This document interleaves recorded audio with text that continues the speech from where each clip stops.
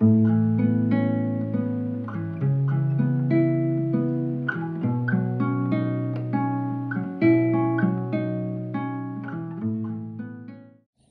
blessed Sabbath to you, dear brethren. I welcome you, and I thank the Lord for giving us another opportunity to worship together as one family of the Lord. Join with me, please, as we read Psalm 5. These are some really beautiful words by the psalmist. Psalm 5, verse 2. The psalmist says, "Hearken unto the voice of my cry, my King and my God, for unto thee will I pray." Now it's beautiful.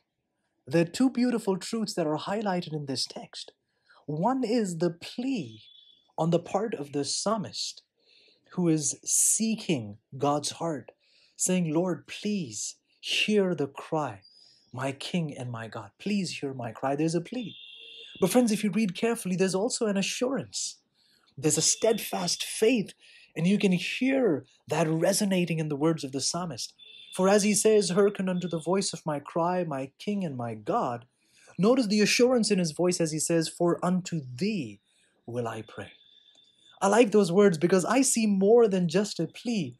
I see the psalmist saying, "Lord, only unto you will I turn. Only unto you will I pray. And it does not matter what happens to me. I will not knock another door, for I have learned to seek you wholeheartedly."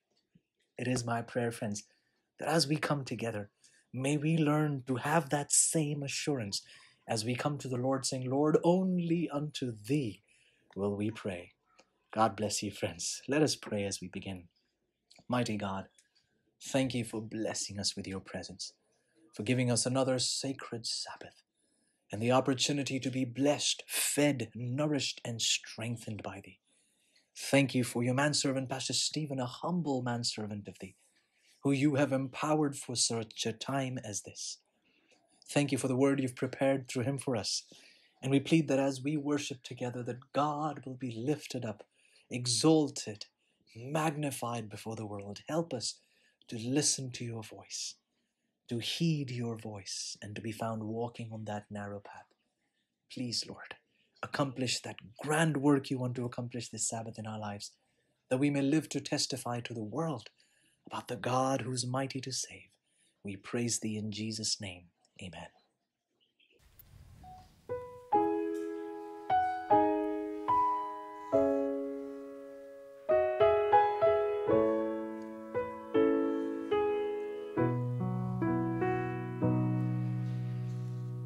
When your days are dark and bleak, when your strength is growing weak, when you feel there's no relief, you're alone and no one sees.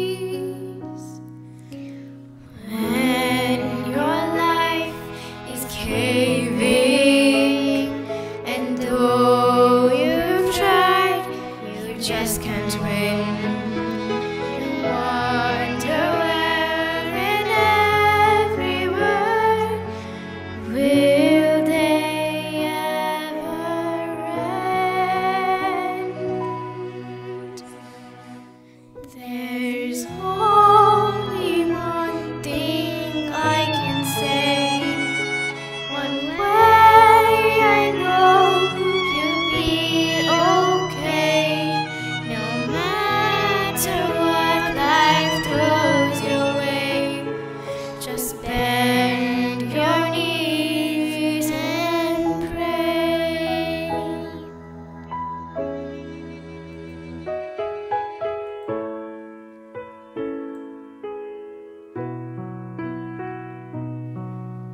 You'll find a friend in Jesus Christ, 'cause all for you he sacrificed. He sees each tear fall from your eyes. He hears you asking why. There's only one thing I can say. One way I know you'll be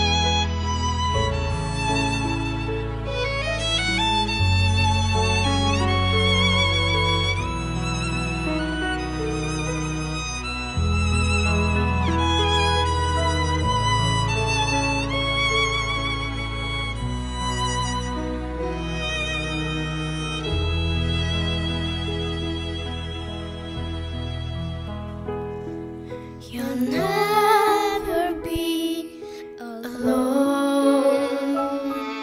You'll always have a hand to hold. No matter what life throws your way, just bend your knees and pray.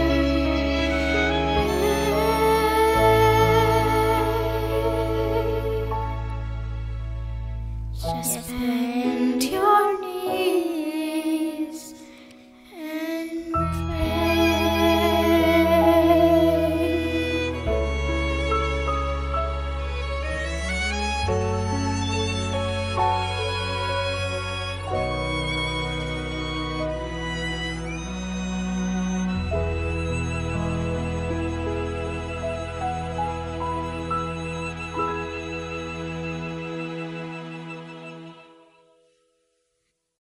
Just want to welcome all the viewers today, wherever you're joining in from. It's a real privilege to be able to speak with you and just begin to open up the prayer of Jesus in Luke 11 and in Matthew 6, which we often call the Lord's Prayer. And my aim today really is going to be to kind of give an introduction to the prayer and then drill down a little bit into the first section of that prayer. And we know that the prayer is so vital for us. That prayer is so vital for us in our daily life. Here's a quotation from Martin Luther. He once said during the times of the Reformation, when he was printing material and trying to spread the gospel and communicating and fighting foes that were against him, he had said that I have so much business I cannot get on without spending 3 hours daily in prayer. It's an interesting perspective, isn't it?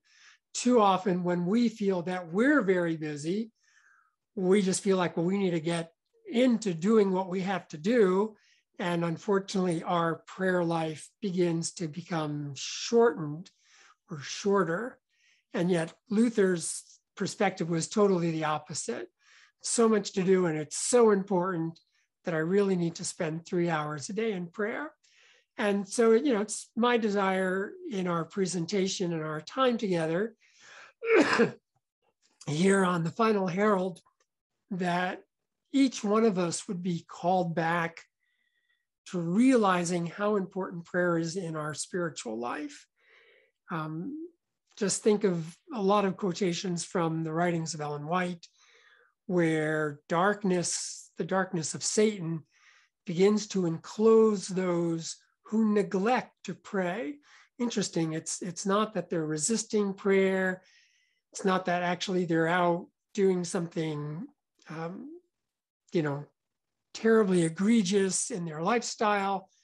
But as they neglect prayer, darkness begins to surround them. So this message of Luther is very important. This one's from John Wesley, where he brought out, he says, God does nothing but an answer to prayer.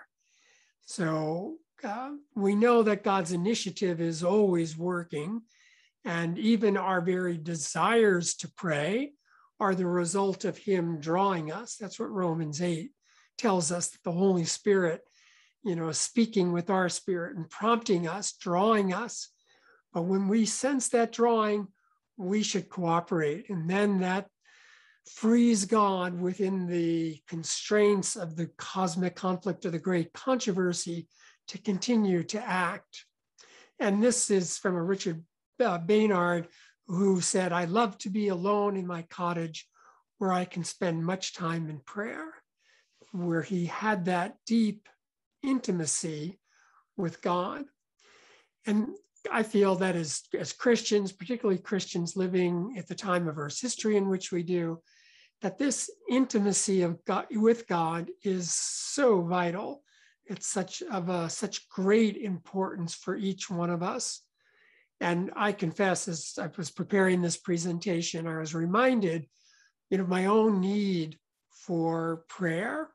I'd like to draw your attention with me to the book of Revelation. I know we're going to look at the Lord's Prayer, But if you're following along, you have a Bible with you, I invite you to turn with me, first of all, to Revelation chapter 5, and then in Revelation chapter 8. But in Revelation chapter 5, there's a tremendous scene, and we can spend a lot of time. Maybe we'll come back and we'll do a walk through the book of Revelation as well. But in Revelation chapter 5 and verse 8, when the Lamb comes to the throne of God and takes the little book that had been sealed and it's written inside and out, there's this song, a hymn of praise that breaks forth in heaven. And in verse 8, it says, "And when he had taken the book, the 4 living creatures and the 24 elders," that's part of the divine council that surrounds the throne, "they fell before the Lamb, each one having a harp and golden bowls full of incense, which are the prayers of the saints." So there's this mixture, here's this scene, this picture in heaven of the 24 elders and the 4 living creatures, this divine council acting in some kind of a priestly function. They have these bowls of incense, but there's this connection between the incense and our prayers. And that's really drawn from Psalm 141, I believe it is, where David prays, "Let my prayer ascend to you like incense." And then it goes on and they sing this beautiful song, but also draw your attention to chapter 8, where there's a clearer scene before the throne of God. In Revelation 8, starting in verse 2, is the unfolding of the 7 trumpets. And then in verse 3, it says, "And another angel came and stood at the altar." This, I believe, is the altar of incense, "having a golden censer, and much incense was given to him." So this angel, probably a representation of Christ, comes to this altar, the altar of incense, has the censer, much incense is given to him as well, and that he might add it to the prayers of the saints upon the golden altar, which is before the throne. So we see this mixture. There's prayer activity, but something needs to be mixed with that prayer, and it's the incense. And as we begin this exploration in prayer, it's important for us to understand that our prayers in and of themselves are completely worthless, but our prayers mingled with the incense of Christ's righteousness, Christ's character, is full of power. And this is so vital that everything we do, we need to have this dependence upon our Savior, upon what he's done for us in his life, in his ministry, what he is doing for us in heaven now, both of those aspects. Desire of Ages 362, we find this quotation: "No other life was so crowded with labor and responsibility as was that of Jesus. Yet how often he was found in prayer, how constant was his communion with God." So thinking back to Luther's point of, I've got so much to do, I need to spend so much time in prayer. No other life had so many responsibilities or so much labor as did Jesus. Yet when we look at the life of Christ in the Gospels, we constantly find he is spending time with God in prayer. We think of the passage in Mark chapter 1, verse 35, "Rising up early, a great while before day, he departed into a solitary place, and there he prayed." And so prayer is this integral, inseparable, essential aspect of the life of Christ. And then with this quotation, it says, "The work of God is to be carried out to completion by the cooperation of divine and human agencies." That's a really important thought. Cooperation of divine and human. God always takes the initiative, always moves toward us, and then we respond. Those who are apparently self-sufficient may be apparently active in the work of God. But if they are prayerless, their activity is of no avail. You can underscore that, exclamation pointed. See, the danger is that we become professional at doing ministry. And we should become professional. We should do our ministry better. But when we become self-sufficient, if we begin to think, well, I know how to run a ministry, or I know how to give a Bible study, or I know how to do an evangelistic series, and I know how to craft a sermon. This is the danger that we fall into. This is the danger outlined in Revelation chapter 3, talking about Laodicea, where Laodicea is self-deceived and self-complacent. She thinks everything is fine, but she doesn't understand her real condition. But if they're prayerless, their activity is of no avail. So all that activity, all that preaching, without the work of God, really does not bring fruit. Goes on to say, and this brings our attention back to Revelation 5 and Revelation chapter 8, could they look into the censer of the angel who stands at the golden altar before the rainbow, before the rainbow circled throne, they would see that the merit of Jesus must be mingled with our prayers and efforts, or they are worthless. Just again, highlight that. The merit of Jesus, the righteousness of Christ, his obedience, his love, his sacrifice, his death, his resurrection, that needs to be mingled with our prayers, or our prayers are worthless. Only the work accomplished by much prayer, which is sanctified by the merit of Christ, will stand the test of the judgment. And that's what we want as people living in the time of the judgment and thinking about what that will be like, all the things taking place in our world today. We want to be sanctified by the merit of Christ, and we want our work to stand the test of the judgment. So it's kind of a lengthy introduction to prayer, but let's kind of jump in here. And I particularly like focusing in the Gospel of Luke, Luke chapter 11, where is Luke's rendition of what we call the Lord's Prayer. And there's a long history in Christianity about the importance of this prayer. There was an elder in Jerusalem in the 300s. His name was Cyril, and he wrote a series of lectures. We still find some copies of those today. And he talked about the importance of the Lord's Prayer. In fact, in his day, in mid-350s, it was really only the baptized who could repeat the Lord's Prayer. So that's a terribly unfortunate thing, because really the Lord's Prayer has a much broader reach. So my family is, I grew up in a Jewish family. Perhaps one time I can share my testimony with you.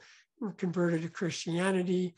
But even in my family, my Jewish family currently, they respect the Lord's Prayer. It's kind of like common territory. Muslims also would be impacted by the Lord's Prayer. It's kind of a universal prayer. So to restrict it to only those who are baptized seems to be misguided in my mind. The important point is that early Christian writers really felt the value of this prayer. There's an ancient Christian document called the Didache, which talked about, it's called the teaching, how churches should be ordered. And part of that document also brings out the importance of the Lord's Prayer. But when we think about the Lord's Prayer, most of the time, our mind runs to the Gospel of Matthew, Matthew chapter 6, and we'll look at that momentarily. I like to look a little bit more in the Gospel of Luke for a couple of reasons. One, generally we look at Matthew, not Luke. But secondly, notice the prayer life of Jesus that Luke emphasizes.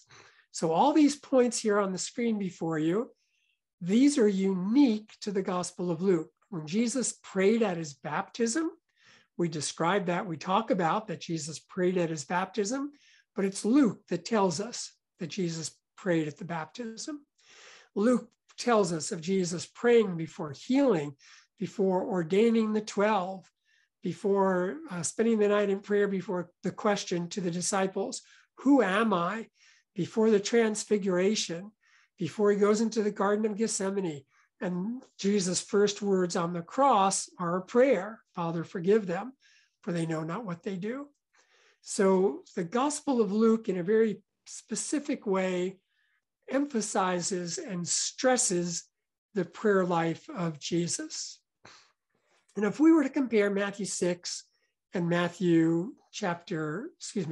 Luke 6 and Luke 11 and Matthew chapter 6, and the two examples of the Lord's Prayer, you will notice certain differences between these two prayers. First of all, the setting is completely different. In the Gospel of Matthew, it's part of the Sermon on the Mount. Jesus is before a large crowd, and he gives the Lord's Prayer in that setting. In the Gospel of Luke, he's alone with his disciples. They've heard him pray, so the context is very different. The way the prayer is structured is different. Luke has 5 petitions, Matthew has 7 petitions. Some of our Bibles may smooth them out and make them look more similar, but in the Greek, there's some differences there. In the Gospel of Luke, the emphasis that follows the Lord's Prayer is on persistence. Keep praying, keep knocking, seek, ask, you shall find. There's the parable on prayer in Luke chapter 6, in Luke chapter 11, rather. In Matthew chapter 6, the context is about display. Don't do your alms before people that you could be seen by men. Don't do things for open show. When you pray, go in your closet, pray by yourself. So the settings are very, very different. And that leads people to ask questions. Well, what's going on here? Did one gospel writer change it? Well, the simple truth is Jesus could have given this instruction at many different times, and the gospel writers chose which one to include. Just because Jesus said it on the Sermon on the Mount doesn't mean he couldn't have repeated it slightly differently later in his ministry. Another major difference is the intention or the audience for which these gospels are written. Matthew is written specifically for a Jewish readership, and he constructs the Gospel of Matthew in that way. Luke is written much more toward Gentile readers, and we can find that in the very introduction to Luke, where Luke says, Luke chapter 1, verses 1 through 4, where he's writing to somebody named Theophilus, and he's describing why he's writing the book. So when we look at the two copies of the Lord's Prayer, if we come across some differences that shouldn't surprise us, it shouldn't concern us. The settings are different. The thrust of why each gospel writer is putting it where they do is different, but it's not contradictory. When we think about prayer, and we think about particularly these prayers, Luke 11, Matthew 6, we're really finding that Jesus, he's doing something very different. He's inviting us to walk into a world in which words are few, but they're powerful. Both of these prayers are very short. So let's go to the Gospel of Matthew momentarily. Matthew chapter 6. And in verses 1 through 8, as I mentioned already, Matthew's concern is display. So in Matthew chapter 6 and verse 1, he says, "Beware of practicing your righteousness before men, to be noticed by them. Otherwise, you have no reward with your Father which is in heaven." What's he saying to us? That if you're living your Christian life to be seen by other people, that's the reward you're going to get. You will be seen by other people. But there's a higher calling to why we live our Christian life. We are going to live our Christian life to glorify God. to hallow his name, to make his name holy, as it says in the prayer. And he goes on in the next couple of verses, he talks about almsgiving, but do it in secret. And then particularly verses 7 and 8, when you pray, do not use meaningless repetition as the Gentiles do, for they suppose that they will be heard for their many words. And oftentimes, people would recite very long prayers in an attempt to placate or honor their God. And the concept was, if I just throw enough titles out there or expressions of praise out there, and I make my prayer very long and flowery, then it'll be heard because of my eloquence. But that's exactly contrary to what Jesus is telling us here. He says, don't be like them, for your Father knows what you need before you ask him. You don't have to really beat around the bush. We need to be respectful, of course, in prayer. But pretty much paganism teaches that the person that prays the longest or the loudest gets the answer necessary. Long, wordy exhortations. We think back to, it just comes to my mind, 1 Kings chapter 18, where we find the contest between Elijah and Baal, the prophets of Baal. And the prophets of Baal, they spend all day cutting themselves, screaming, dancing, trying to get the attention of their God to bring fire down from heaven. It doesn't work. Elijah kneels down. He prays a short prayer. He gets a response. So one of the key things here as we think about the Lord's Prayer and we learn how to pray the Lord's Prayer, how to incorporate it into our life, one of the key points that we really need to understand is the value of our prayer is not connected to the length of the prayer or the floweriness or the eloquence of it. The value of the prayer is connected to two things: our dependence on Christ and our own need. You think of the story in the Gospels of the man that had a son that was tormented by a demoniac, and he brings the son to Jesus.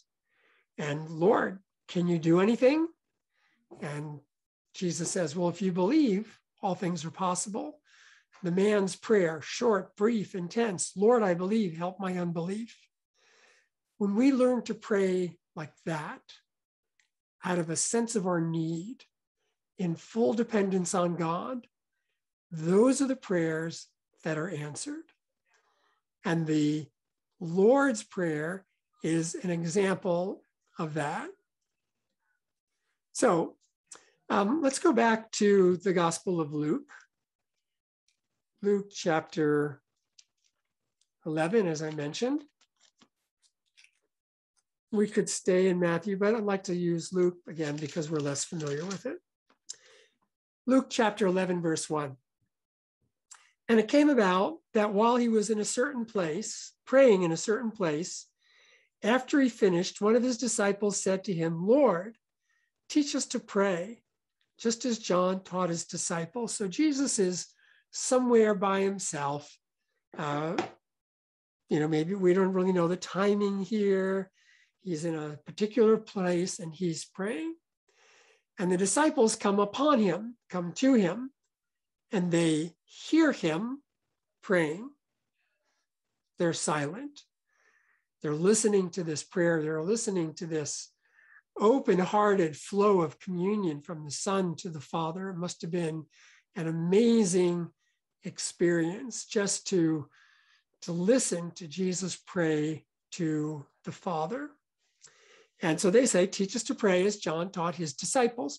So it was very obviously a common thing for a leader, some kind of a teacher like John was and like Jesus certainly was, to share with his disciples some method of praying. And so he, in verse 2, he said to them, when you pray, say, or in the King James and the Gospel of Matthew, when you pray after this manner, pray. And then in verse 2, Father, hallowed be your name. So some Greek manuscripts insert the word our Father.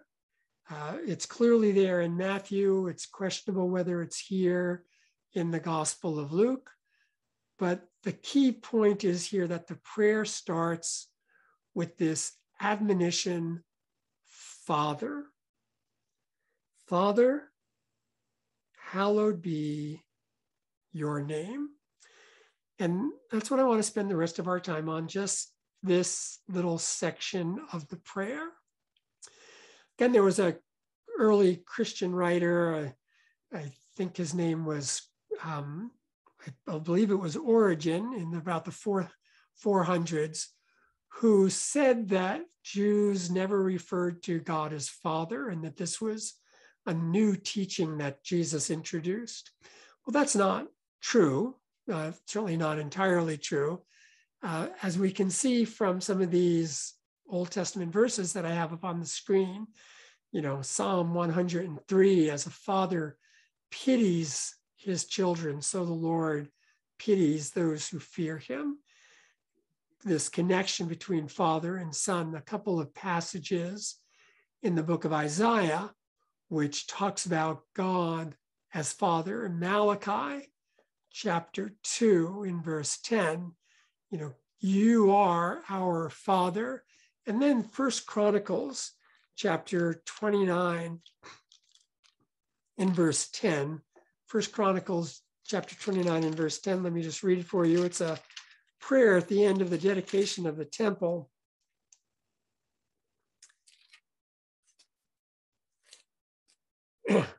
So David blessed the Lord in sight of all the assembly and David said, blessed are you, O Lord, God of Israel, our Father, forever and ever. Thine, O Lord, is the greatness, the power, the glory, the victory, the majesty. Indeed, everything that is in heavens and earth, yours is the dominion, O Lord, and you exalt yourselves over all. You can hear echoes of the Lord's Prayer in that prayer that David prays. And some scholars think that Jesus either drew from it or somehow there was a connection. But the point is that Father, or our Father, was common in Judaism. It was not a completely new idea. However, Jesus did make it more intimate. And that's really important. Jesus takes this concept of Father, which might have been a bit removed or sterile, maybe perhaps, in Hebraic thought. Maybe that's too strong of an expression. But Jesus makes it much more intimate. As I mentioned earlier in the Gospel of Luke, when Jesus is on the cross, Father, forgive them. They know not what they do. And through the Gospel of Matthew, I think in the Gospel of Matthew, Jesus uses the expression Father some 42 times in the Gospel of Matthew. Here on the screen is just some examples. The Father sees in secret, yet rewards openly. Matthew 6, 1, 4, 6, and 18. Our Father forgives us. Our Father knows what we need. Our Father gives us good gifts. Our Father prepares the meals for the birds and he clothes the grass, and he also knows about us. And he's not willing that any of us should be lost. Very gracious picture of God. It's true. Unfortunately, many of us have not had a warm relationship with our fathers for a variety of reasons. Maybe we're more closely attached with our mother. And because the biblical writer here, Matthew and Luke, quote Jesus as saying, "Our Father," that doesn't exclude by any means the more tender compassion aspects that a mother have as well. The important point for us to realize is that from the perspective of Jesus, Abba, Father, is this warm, endearing, supportive term. And the first thing Jesus wants us to know when we approach God in prayer is that he's like a beloved parent. He's the one that you can run to when you've hurt yourself. He's the one that you can turn to when you need comfort. He's the one that can help you in your time of loss. Father, very important. And as the Gospel of Matthew clearly brings out, there's the word "our Father" in Matthew. Maybe it's there in Luke, maybe it isn't. But clearly it's there in Matthew. So that even broadens it out. What do I mean by that? When we pray this prayer, "Our Father," well, first of all, we pray Father. It brings us into this intimate relationship with the Creator. Secondly, when we say "Our Father," it brings us into this broad relationship with the entire human race. I mentioned earlier that there was some teaching in early Christianity that only Christians, after they were baptized, could pray the Lord's Prayer. I think that's a tremendous disservice. As I said, I know of Jewish people and Muslims and some atheists. I read a story about a woman in Riga, Latvia, who grew up under communism, and her grandmother died. And at the service, the only thing that was read was the Lord's Prayer, but it made an impression on her. She ultimately became a Christian. So, wherever we are in the world, this prayer has power to reach. And when we pray the prayer correctly, "Our Father," what we are saying is we are part of the larger web of humanity. You see, the church should have no place for any racial or societal distinctions. Based on the Lord's Prayer, it tears down any separation between classes of people, whether those classes be based on wealth or race or education. Our Father, we are part of the human family. The human race is made in the image of God. And although that image may be marred in the people I meet, every person carries some spark of that image of God. And because of that, every person, no matter how they are acting, demands my consideration, my kindness, my service toward them. Our Father, not just my Father, not just your Father, not just our Father within the church, not just our Father that are paying attention to the final herald, but our Father, wrapping the entire world in this concept that God is our creator, and that as such, we should look at everyone else through that lens of being a child of God. Then the next part of the prayer, just go back, starting to get back to Luke chapter 11. In verse 2, "Our Father," is a very interesting phrase here, "Hallowed be your name." And the way it's expressed in the Greek, it's a very unusual Greek expression, let me just say that. And I have it here on a slide for you.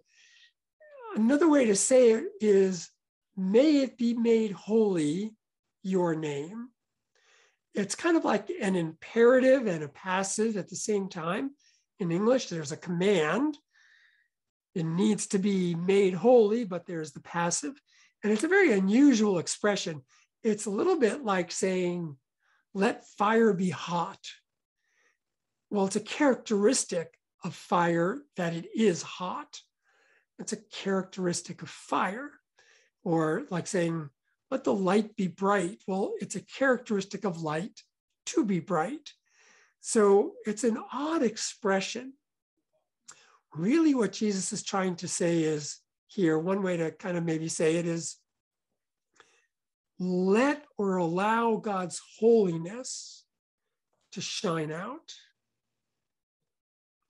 We're not simply praying here that God's name would be holy. It's very clear through Scripture that God's name already is holy. Holy, holy, holy is the Lord God of hosts.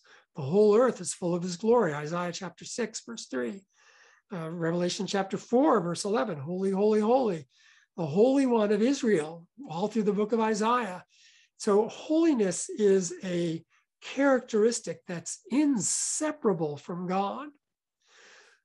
But when we pray this prayer, Our Father, hallowed be your name, really what we're saying is, let the holiness that exists in God's name be reflected in me.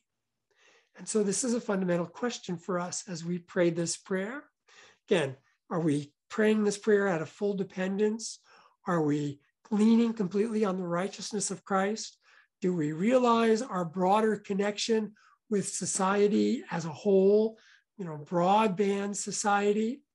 And are we reflecting God's holiness? Let's turn back to Ezekiel chapter 36.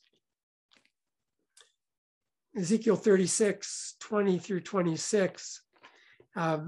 Beautiful passage in the book of Ezekiel. And one of the key points here is that God's name is not being made holy because of the lives of his people.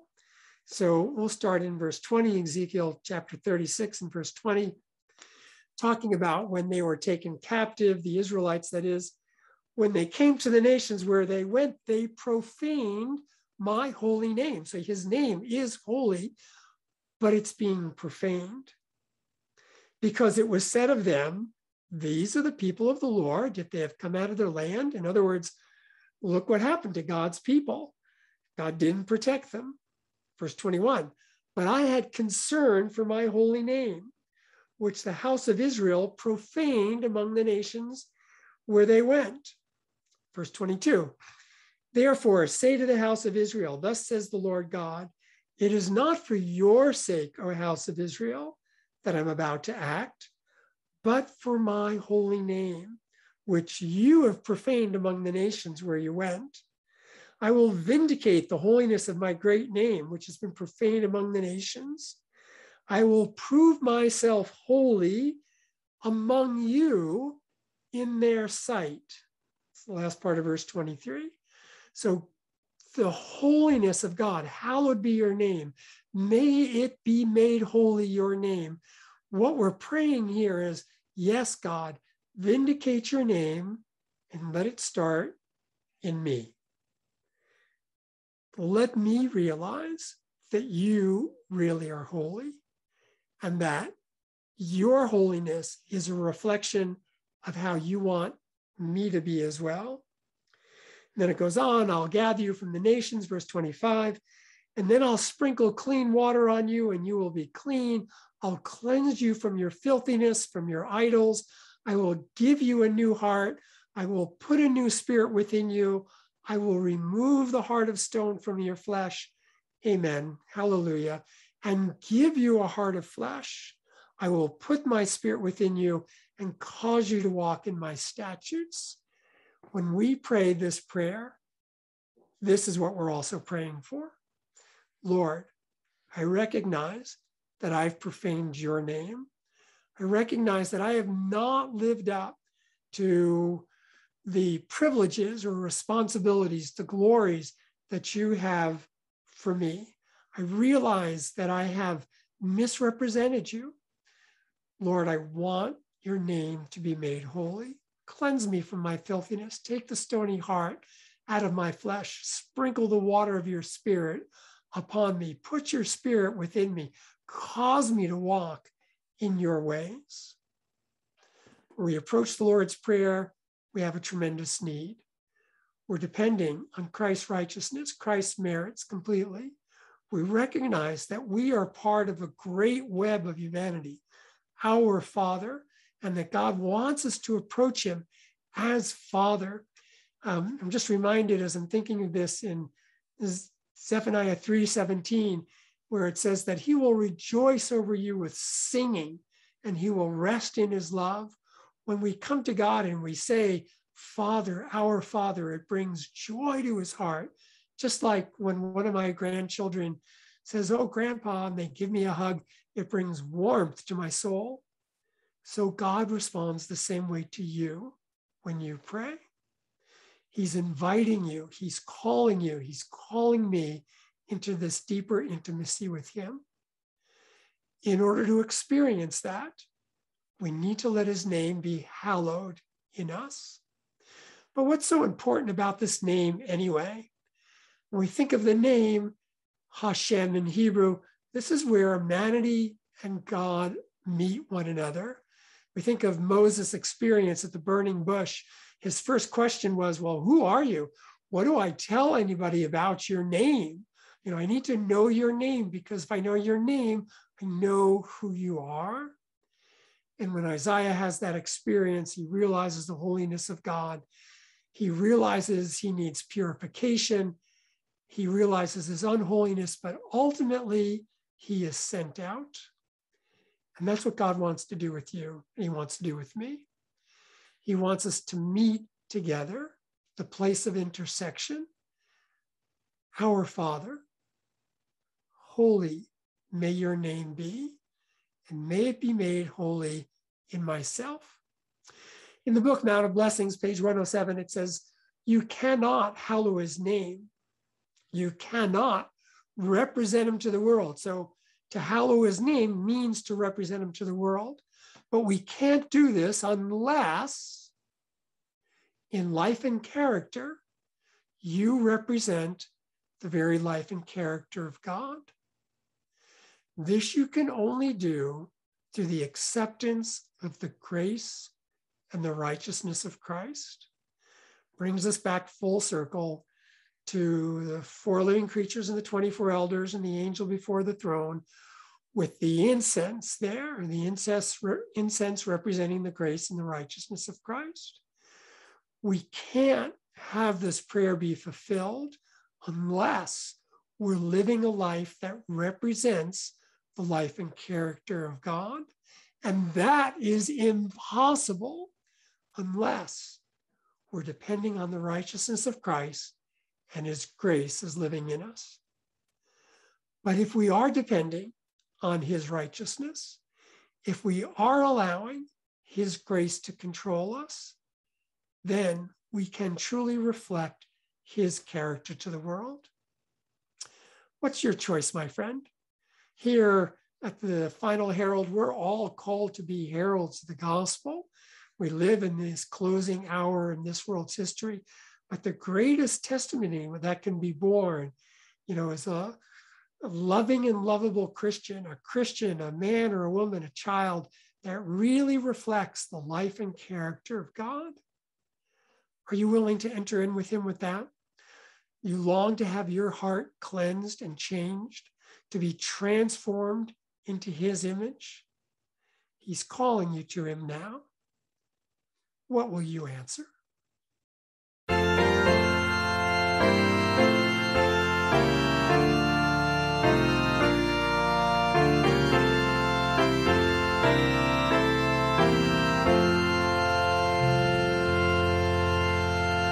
O soul, are you weary and troubled?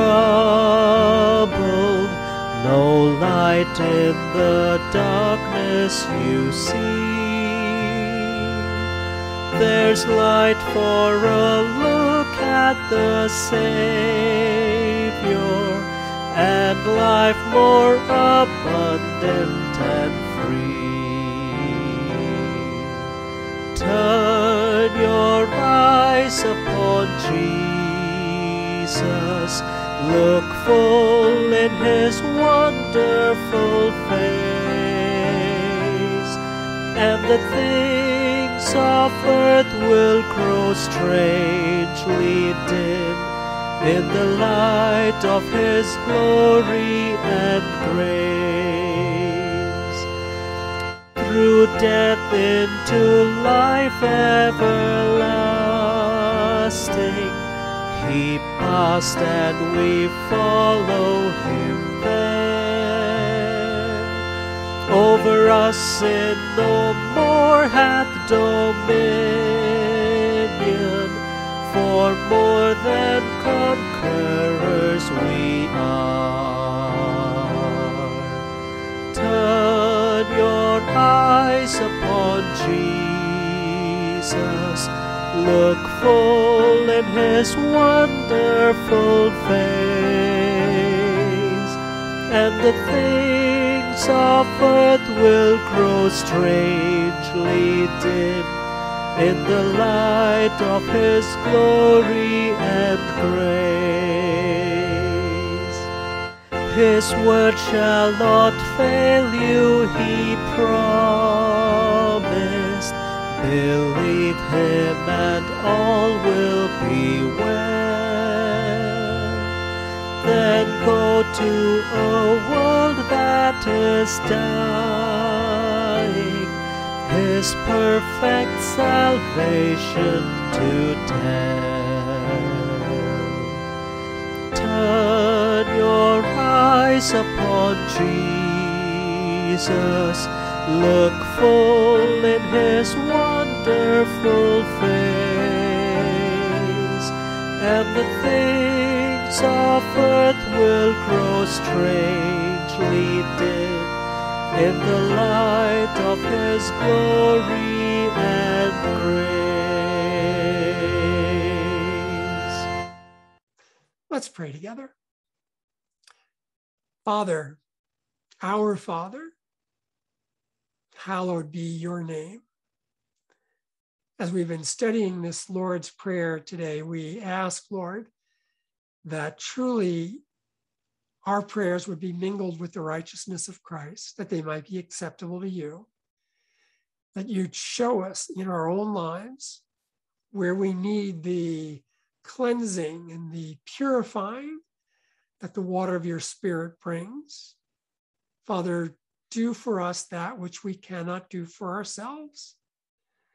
Make us reflectors of the life of your grace, that we truly might be heralds to others.